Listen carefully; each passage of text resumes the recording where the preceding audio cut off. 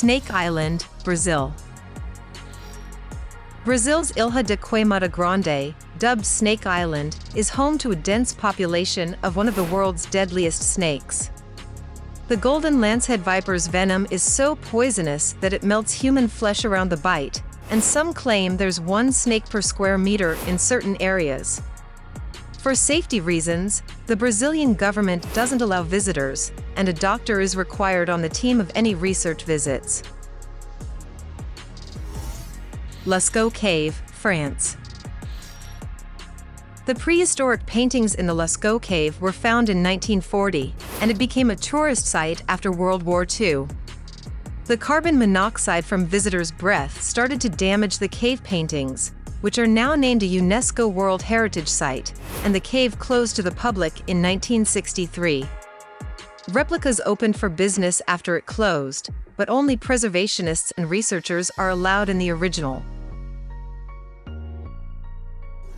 North Sentinel Island, India.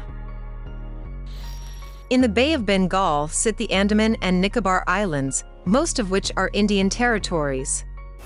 The Sentinelese tribe of North Sentinel Island is thought to have been there for 60,000 years, and it's one of the last communities in the world to remain totally isolated from outside societies.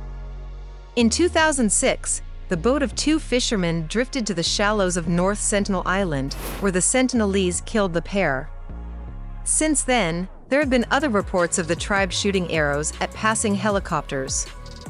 Because the Sentinelese haven't been in contact with the diseases others have built resistance to, contact with outsiders could prove deadly to the tribe, so the Indian government has agreed not to attempt any contact. UN Buffer Zone, Cyprus. Turkish troops invaded Cyprus in 1974, sparking a civil war between the Greek and Turkish inhabitants.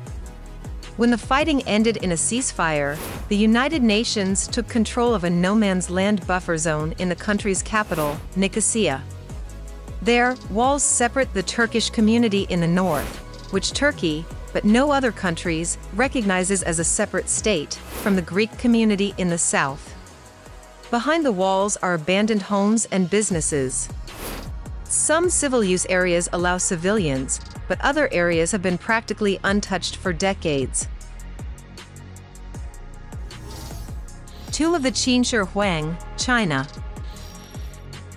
Farmers discovered the tomb of China's first emperor, Qin Shi Huang, in 1974, and archaeologists have since found about 2,000 clay soldiers and expect there are another 8,000 still uncovered.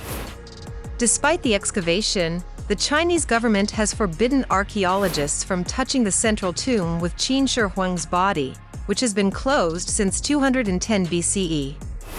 The decision is partly to respect the dead, but also from fear that current technology isn't up to snuff for excavating without damaging the ancient artifacts. Area 51, Nevada. The U.S. government wouldn't admit Area 51 existed until 1992 documents released in 2013 mentioned the Nevada military base. Officials still haven't revealed what type of research goes on, though conspiracy theorists claim alien activity is studied there. You can get a bird's-eye view of the spot on Google Maps, but the sprawling desert makes it hard for anyone to sneak in, and security is tight. Even visitors with security clearances reach Area 51 on private planes that keep the windows drawn until landing. Vatican Secret Archives, Vatican City. Housed in a heavily protected area of the Vatican are 53 miles of shelves containing documents relating to the Catholic Church, dating as far back as the 8th century.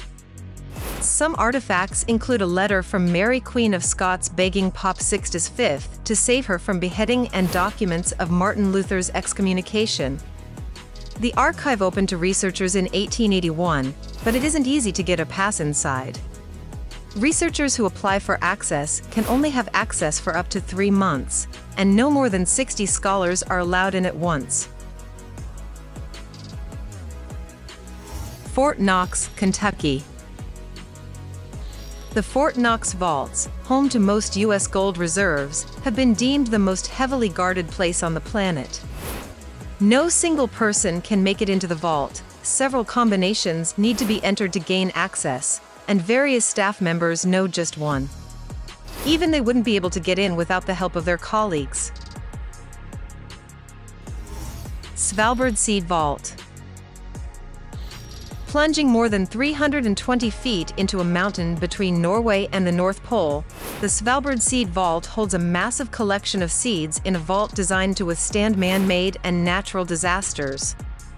If a major catastrophe happened, the 890,000 preserved seed samples from almost every country in the world would ensure diverse food options. The vault opens its doors just a few times a year, and a limited number of depositors are allowed inside to deliver the seeds to its shelves. Thank you for watching, and don't forget to subscribe.